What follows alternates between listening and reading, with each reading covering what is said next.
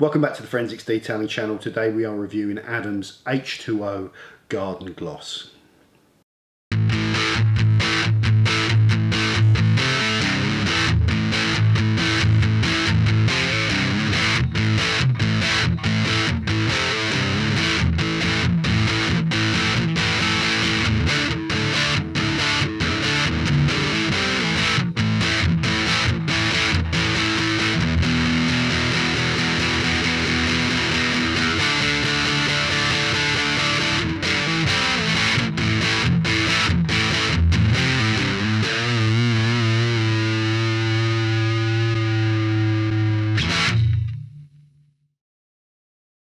Adam's H2O Garden Gloss. So the basics on this product, it's a water-based or a water-activated acrylic formula, and it talks about water-activated nanopolymers in the formula. Provides long-lasting protection and shine, although Adam seemed to say around about 2 months durability for it on their video. Suitable for use on all exterior surfaces, including trim. Fast and easy to apply and made in the USA. Those are the product claims. Let's talk about application. There's two things with application. There's a wet and a dry method, okay? And they both seem to require a little bit of water as the kind of the key kind of difference to how you'd normally apply a sealant, which is interesting with acrylic sealants. You know, I've not seen many acrylic sealants that most of them are the old school ones that you kind of apply. They're solvent carried. You need to prep, you know, and you put them down and let them cure and buff them off. I've not used a water-based acrylic or a water-activated, as they describe it, acrylic sealant before.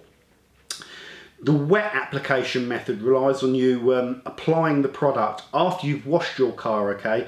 You've rinsed all the soap off your car and you have a clean car, but a wet car, okay? So there's a few products that are using this opportunity, if you like, to then apply the seal, because it means it's easier to fit it in with your maintenance wash and you can save a little bit of time.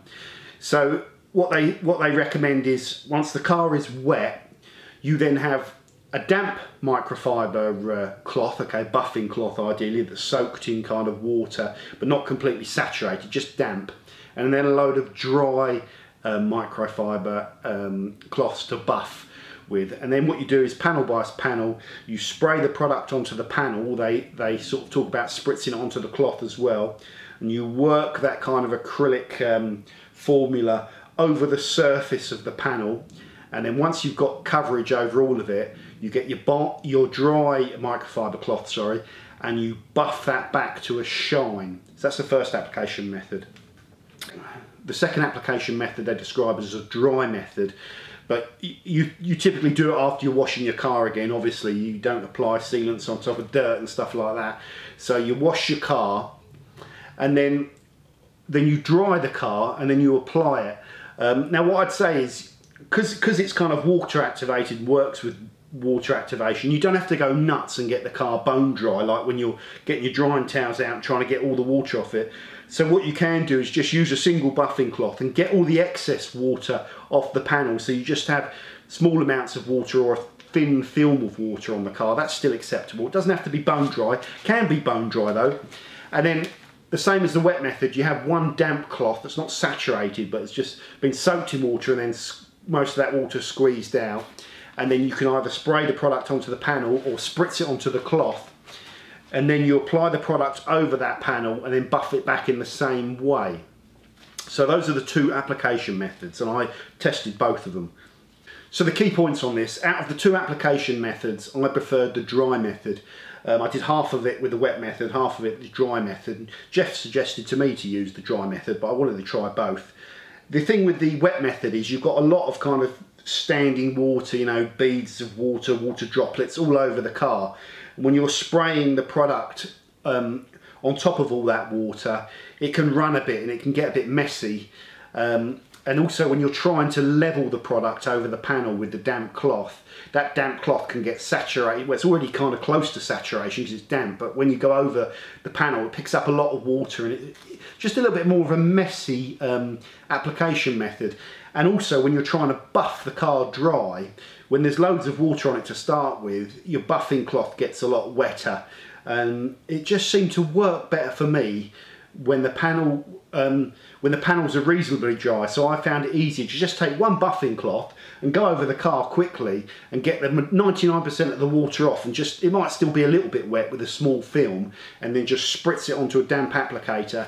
Much easier to then, once you wipe the panel, you can see the film, get the coverage you want all over the panel, and when you go to buff it back off, it's less wet, and it kind of, you buff back to a cleaner kind of shine in an easier manner. So the dry application was more of a winner for me.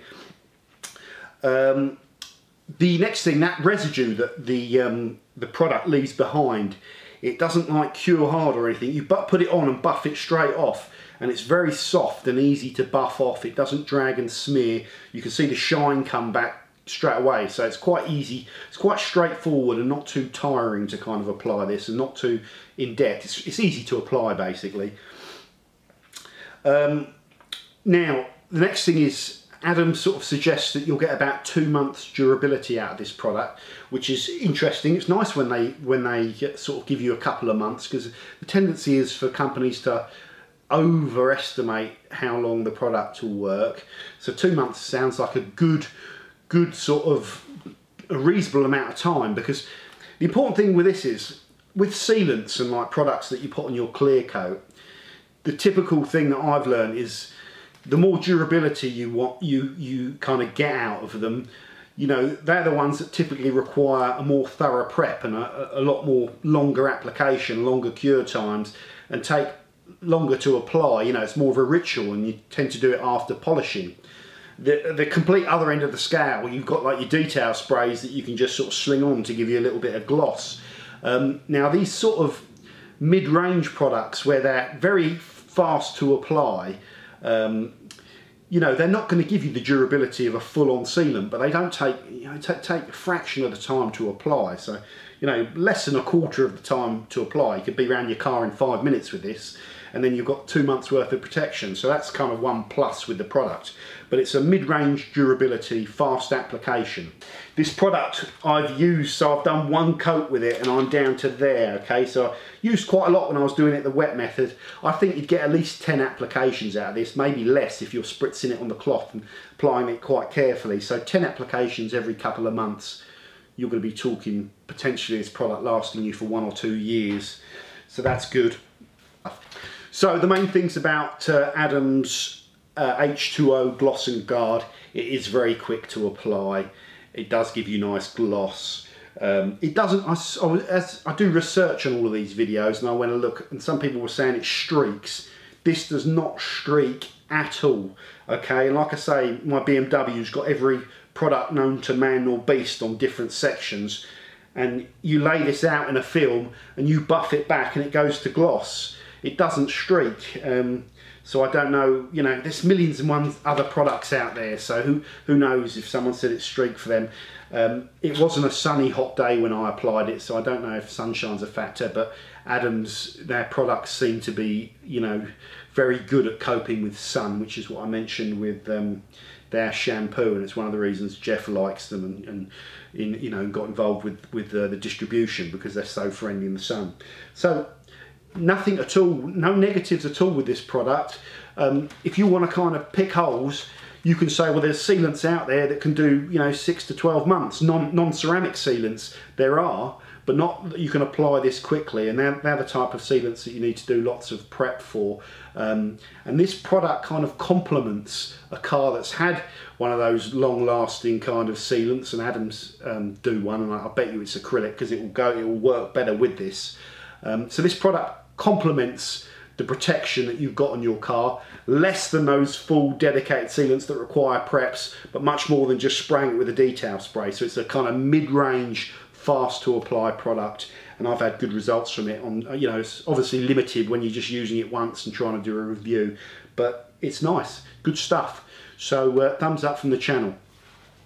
So yeah, it's been good fun for me, and it's given me a little bit of insight into another range, which is cool. I hope you have enjoyed them. We have a lot of stuff I'm working on at the moment in the background, and sort of preparing a framework. You know, I always try and prepare them first, and then go and shoot them and all that sort of stuff. There'll be something coming along on leather repair soon. and another leather cleaning video specifically aimed at steering wheels. And also I am at the close to getting to the stage where I can shoot a best of style video on sealants as well, and that should be, it's going to be a lot of work, but that's going to be a good one hopefully. So that's it for now, guys. Thank you very much for watching, and I will see you soon on the Forensics Detailing channel. Bye.